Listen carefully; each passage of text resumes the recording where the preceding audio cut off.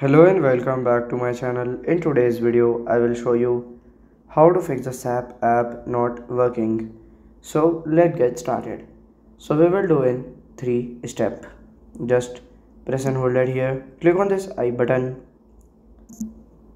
and then you have to go to the storage button.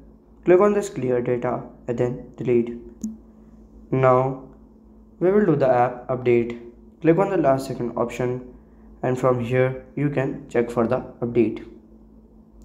So the last step is to reinstallation. Click on this uninstall button, click on this uninstall here and install it and it will be fixed. So this is how to fix the SAP app not working. And if you find this video helpful, make sure you like, subscribe and share the video. Thank you for your watching.